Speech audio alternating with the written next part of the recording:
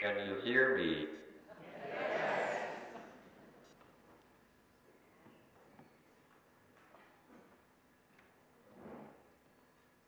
I'm delighted to welcome you to the college this evening.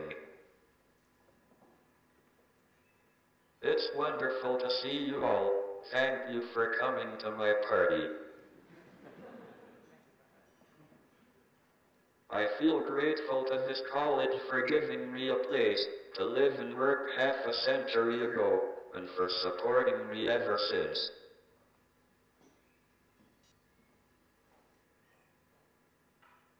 Our celebration tonight has a particular numerical significance that appeals to me. For me, this event celebrates 50 years as a Fellow of Caius. I'll come back to that.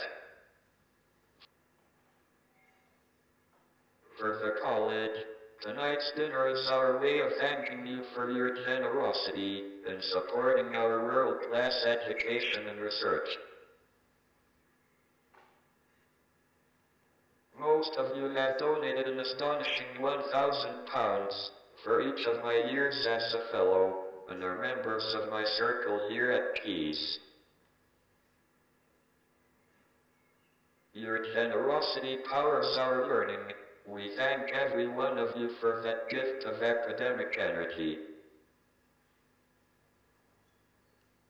For myself, Gonville Caius has been my academic home for almost all my time in Cambridge, and we have grown even closer as time has gone on.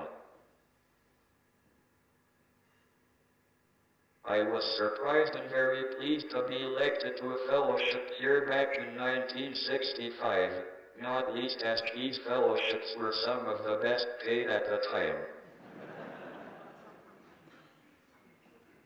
That fellowship was a turning point in my life, as the college made sure I could continue my research, despite my increasing disability.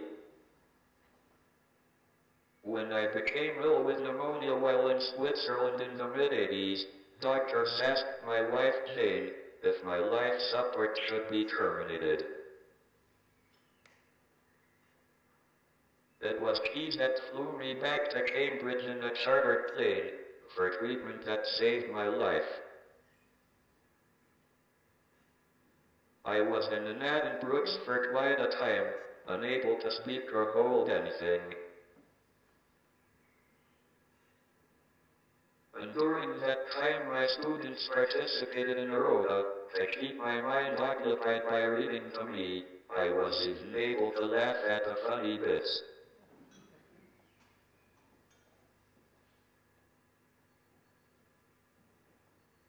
A flat was adapted for me and my family in West Road, now the site of the student accommodation building that happens to have my name, and my children had the grounds of Harvey Court to play in. I wrote a brief history of time there. The college installed a lift in its beautiful medieval buildings, and they were adapted for the 21st century technology I need to get around and work. And let's not forget the students here. They've let me announce their May Ball theme, A Brief History of Time, last year. I went to the May Ball and enjoyed it greatly.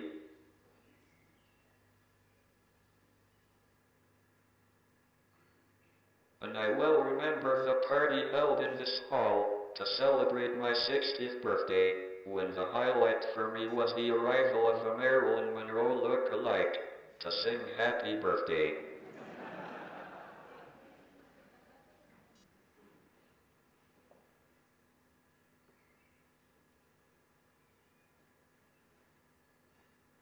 So, Caius gave me a home literally and figuratively, and is a constant thread running through my life. I wonder whether a young ambitious academic, with my kind of severe condition now, would find the same generosity and support in much of higher education. Even with the best goodwill, would the money still be there? I fear not.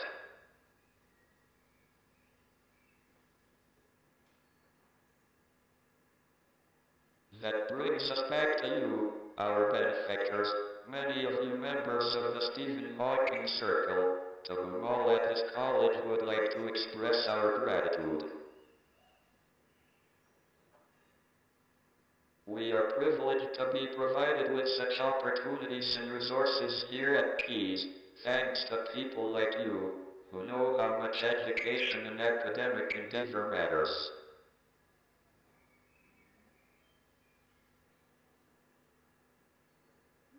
The other day, I mused that in a parallel universe, Zayn from One Direction might not have left the band. In yet another universe, there might be many colleges like this one. But for now, we're here in this one, and there's just one Gonville Caius. Let us cherish it for the next 50 years and beyond.